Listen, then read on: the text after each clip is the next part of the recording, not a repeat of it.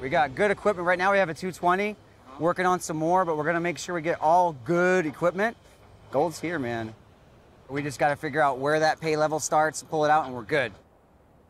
Short on returning crew, Fred drafted in his stepson, Christopher Parker. You guys wanna go see it? Yeah, let's go check it out, bro. So how you been, Stuart? Good, man. I'm not gonna lie. It was pretty tough coming up here, man.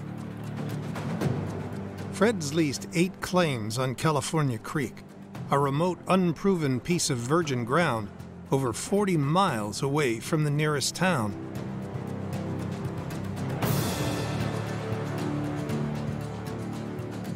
He stripped an area to mine that's the size of 4 football fields.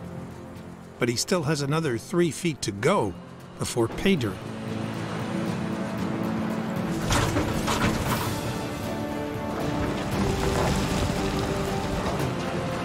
You know, I have a pretty good feeling about this season.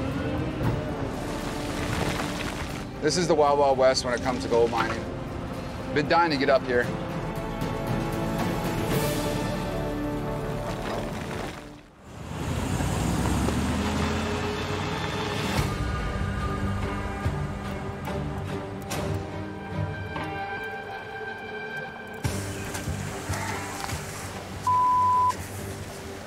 Water inspectors are here.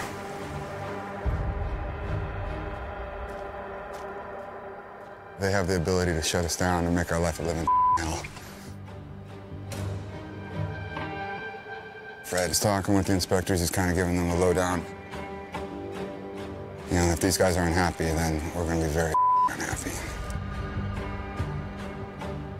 You can record a little bit, but camera's down here in a minute. Those guys, I don't think they're in a very good mood.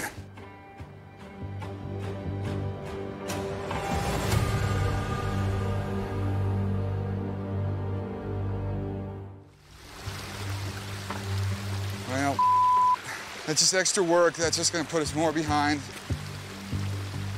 I think at this point what we have to do is be compliant. Yeah.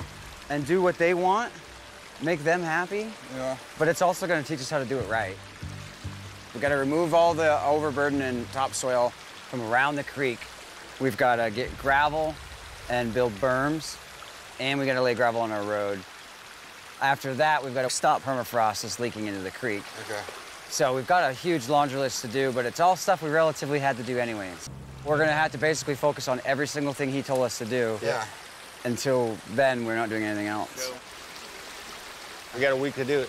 We're gonna have to run 24 hours, but I still don't know if we're gonna get through it then. Well, you know what? We could sit here and about it all day long, I think, but the key is we have a lot more work to do now. So we're really gonna have to focus from this point on and just knock this out and do it right. You so said it. Let's get to going. Focus, definitely. Cool. Roger that. Right now I'm pulling double duty. I'm doing the excavator and I'm also doing the rock truck.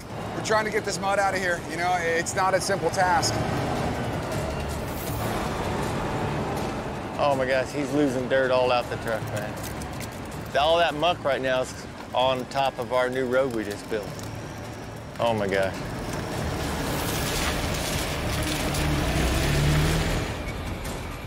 This tedious bullshit of removing muck is getting on my nerves.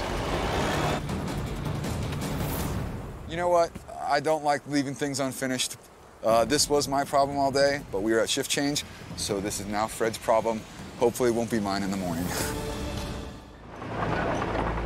We got a lot of the road built already that we worked on last night and this morning. It's a pretty good feeling that we're actually accomplishing something.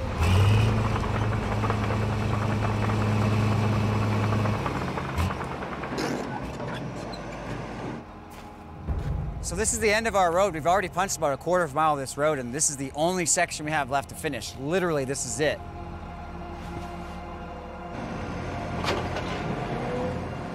What I'm doing is I'm bringing in gravel from the other spots to claim and dropping it on the roads and patting it in so it stays nice and firm. All right. Fred's been collecting gravel higher up the hill. Nope, whoa. Oh, this is all ice. So now I've got to try and turn myself so I don't flip. This sucks right now because I'm facing sideways and I'm just sliding on ice.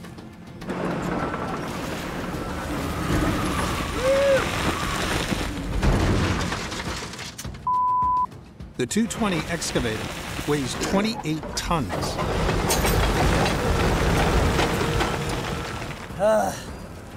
You know, I jumped out of planes at 22,000 feet. That's the highest I've ever jumped, and I never was nervous. And that 60 feet in the excavator definitely made me shake. What's up, man? Hey, hey.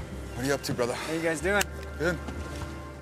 After a week of work, Fred's time is up. The water inspector is due to return today. If their road and the berms don't measure up, the site could be permanently closed. There's nothing he told us to do we haven't done. The question is, did we do it good enough? Yeah. I mean, we're new at this. Yeah. All greenhorns. Yeah, all greenhorns. I think we've moved more dirt, just the four of us, than we moved all season last season. We worked our butt off doing it.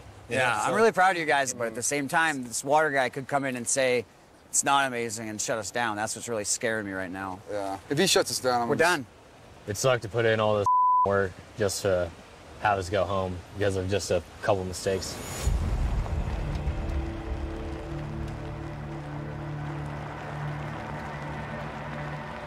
He's here. All right, I'm gonna go deal with this guy. I guess it's now. Good luck. Hey, you guys can't film him, sorry. How you doing? We're winning. Wanna go see? I'll walk with you, just in case you got questions.